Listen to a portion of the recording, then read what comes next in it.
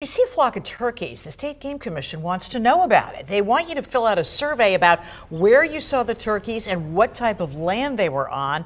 The Game Commission will then try to find them, put on leg bands, and then release them. The Game Commission is currently studying Pennsylvania's turkey population. Some of those turkeys will also get GPS transmitters in those areas of the state that are part of those study areas for the population and movement study.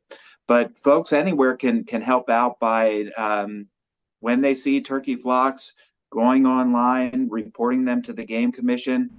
The online survey ends March 15th. We have a link to it at abc27.com.